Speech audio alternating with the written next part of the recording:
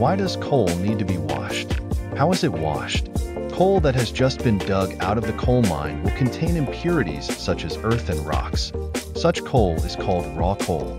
It will release toxic gases when burned, so it must be washed. First, the raw coal is broken into appropriate sizes by crushing equipment and screened by screening equipment.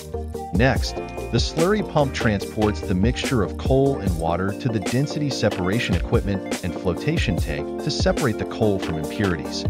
Finally, the coal is washed.